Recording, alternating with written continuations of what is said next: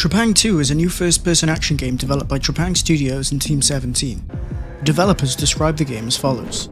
Become the ultimate badass in Trepang 2, a gory, action-packed FPS set in the near future. Unleash all hell on your enemies, dodge bullets and leave trails of destruction in this hardcore and frenetic shooter. So I sat down with Trepang 2 for a couple hours and I've got to say it was pretty good. The game has some good and some not so good points, but overall, if you're looking for a fast-paced action shooter that'll keep you on the edge of your seat, Trepang 2 is worth checking out. Trepang 2 pays homage to the 2000 era shooter and bears resemblance to older games like Fear and Doom 3, and has you fighting your way through swaths of enemies in claustrophobic corridors, tunnels and indoor arenas.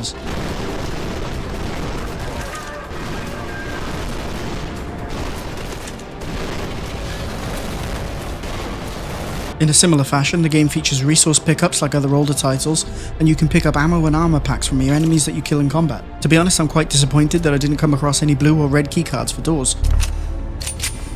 Now, you might call me a millennial or whatever, but I don't really like this old school style of item pickup.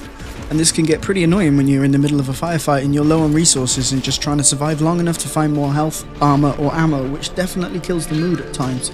Or maybe I'm just bad at the game, which is, probably true. If it were up to me, I'd probably find a way to try and balance the difficulty by having unlimited ammo, or maybe even a recharging health bar, but even then I'd probably still be running around while my health recharges, and that's, still pretty annoying. So I think really the solution here is just for me to get good. Trepang 2 is a pretty short experience, coming in at about 6 to 8 hours if you take your time. On normal mode, that is. And there is a story to follow if you're interested, but to be honest I wasn't really paying too much attention to it, but it is there if you want it. In between missions, you have a safe room which you can go back to change your weapon loadout and character clothes. And from here you can also select which mission you want to go on next. Customize appearance. Okay. Hey, this is cool. Right, I want to go flat white. We are a latte.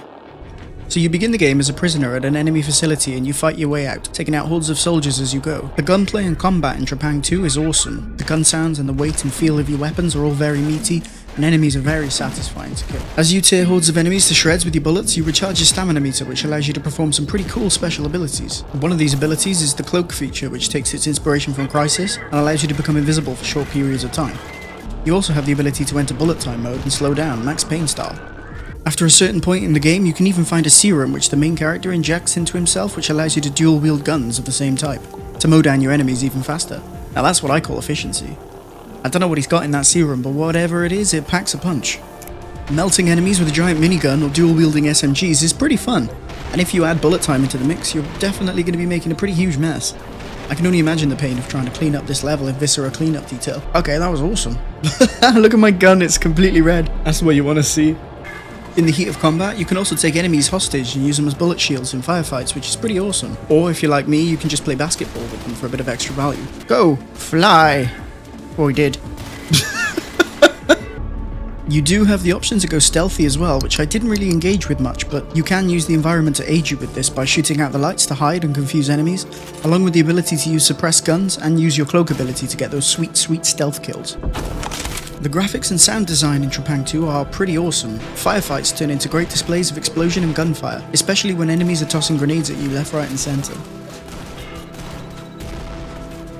You do have the ability to customize your weapons to add suppressors, scopes and laser attachments to fit your needs, and you can find and unlock more of these as the game progresses and you complete more missions. In its different levels, the game features different types of environments, including an office block, a construction site, along with a hospital and even a library near the end. The environment design is very varied and it keeps you progressing along quite nicely. In the second level, you're thrown into the spooky Pandora Institute, which features underground tunnels and a hospital wing, which was probably my favourite part of the whole game. Oh! Oh! He went flying! Fighting hordes of acid-spitting zombies and trying to escape both the facility and a giant vampire thing trying to melt you like an ice cream was pretty fun.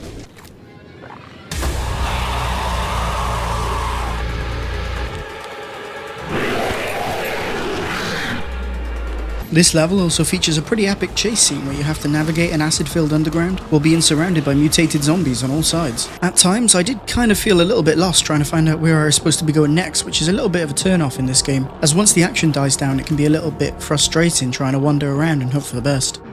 By this same respect, the boss fights in Trepang 2 can be a bit of a letdown as they're just flashy bullet sponges where you stand toe to toe and just shoot each other until one of you dies. This isn't always fun and it often takes away from the fast-paced action bits, the bits that are actually really quite fun.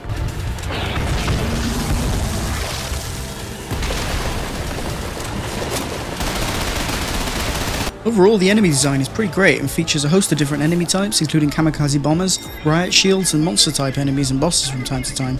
Some of my favourite moments in the game are the horror bits where you have to fight giant vampires or even zombies. In terms of content, for such a small game it does feature a lot to do. You have about a million different difficulty levels to challenge yourself with, and even playing on normal mode I died a few times, so I can't even imagine how hard rage mode is. Although I am pretty terrible at video games, as you probably are aware by now. In total, you have about 5 main missions to complete and 6 side missions, and I believe a super secret special mission which you have to unlock manually. The game also features a simulation training mode which pits you against hordes of enemies in varied environments, and a cheat mode which you can work towards by beating levels and finding intel around the map. In typical old school fashion, there's even a big head mode. The performance of the game was pretty good. I was playing and recording with a 2080 and a decent i7, and stayed at a cool 60 FPS for the majority. There were some instances of noticeable frame drop, but no stuttering or stability issues during my playthrough.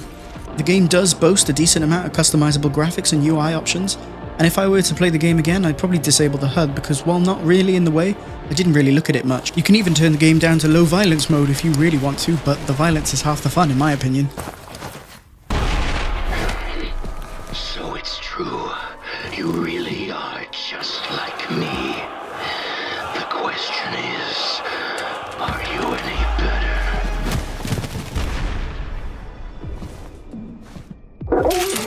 Overall, Trepang 2 is a decent first-person action game with great graphics and sound, good enemy design and great environmental effects and weighty gun combat. Even though the game is pretty short, it definitely makes up for it with great moments, and even though I have some gripes about the overall experience, I would definitely recommend you give this one a go. I think most of the things that I'm worrying about in this are things that exist in a lot of games anyway, so not really downsides. If you're interested, I'll be uploading a first impressions live playthrough of the game tomorrow where you can check out more of the gameplay. As always, thanks for watching, and I'll see you in the next one. See ya! Jumping attack! Oh god, can you imagine if that happened to you? Even if I was still alive, I'd just be like, nah, fuck this. If you like this video, please let me know by leaving a like, a comment, or a subscribe. Every single one helps, and I'll catch you next time.